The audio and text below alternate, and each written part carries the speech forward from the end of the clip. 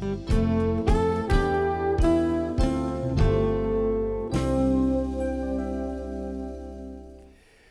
know, it's always fascinating to read about the frontier days of Tennessee. Quite another thing, though, to see them. Of course, photography wasn't around till about the mid-1800s, but thanks to a Gallatin artist, you can enjoy some very impressive, very vivid images. Here's a profile of Gallatin frontier artist David Wright.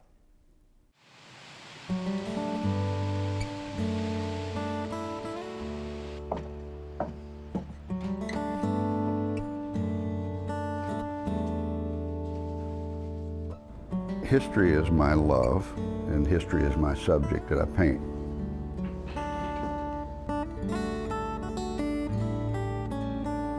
David Wright is a master at transferring his love of history to canvas. For the past half century, this Gallatin artist has brought America's past back to life. Born in Rosine, Kentucky, David attributes his award-winning career to his bluegrass roots. My parents told all of us, I can remember this very clearly, you can do anything you want to do. And that affected, I guess, all three of my two brothers and myself in our decisions, you know, to go into the arts. And they are always encouraging us. And growing up in Kentucky, of course, Kentucky is just full of frontier history. So from the youngest days of our hunting and our fishing and our running the Kentucky hills, has always been somewhere in the background. The historical influence of that has affected us, you know. All of that, you know, has a great bearing, I guess, on what shaped our lives later on, and mine too. We're so rich in frontier history, the settlements and the long hunters. So when I was eventually just kept drawn back into that period. So I started focusing on the American frontier, both Eastern and Western, the fur trade and the frontier, American Eastern frontier, and the Civil War, war between the states, as we like to call it. Those are my two primary subjects that I focus on today. Franklin Bedford Forrest is one of my favorite military soldiers. He made a statement that if you're going to fight a war, fight to win. And I've always remembered that, especially with the war that I served in, the results of how it came out. So he's always been a favorite of mine, a military genius without any military schooling, very drawn to his principles, and he's a very principled man. He's got labeled with a lot of bad press, but when you study the whole life in Bedford Forrest, you see that there's a lot more depth to the man than what's portrayed by various groups today.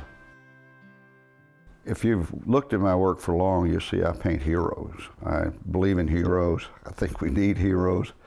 So my work is more heroic, I think, in that sense, whether it be a frontiersman of the East, an Indian, a mountain man of the far west during the fur trade period, or the war between the states. Whatever the period is, if you look, you'll see the heroism in my art. I like to portray that.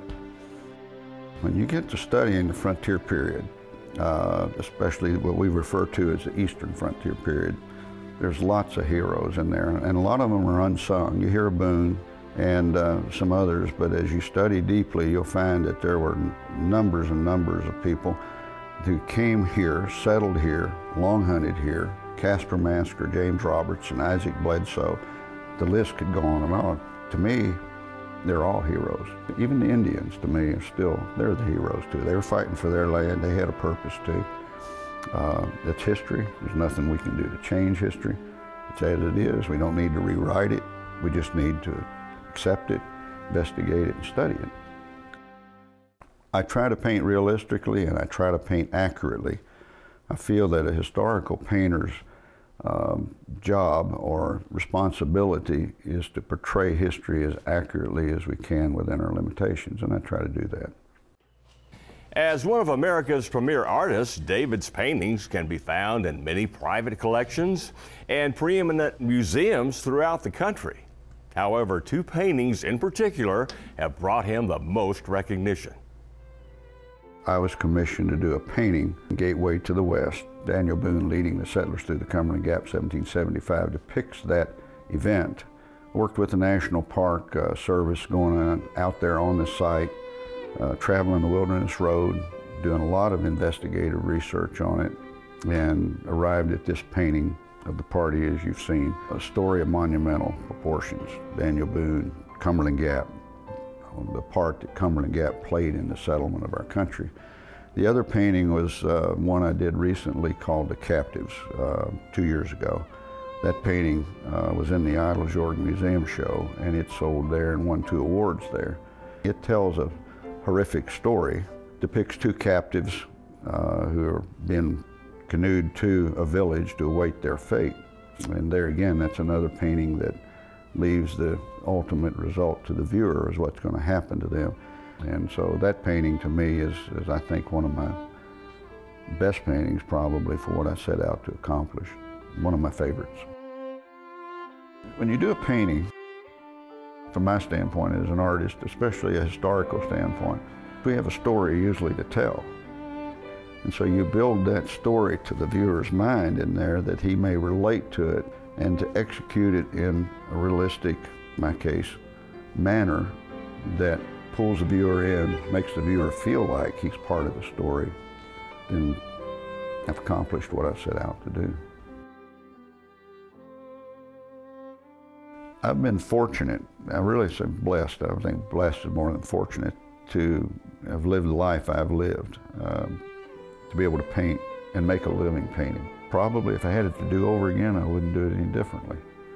Might have put in a little more time painting, but still, as I'm saying, I'd still become an artist. Enjoyed that all the time, still will. Got a lot of years left to do, and I think I still got my best work ahead of me too.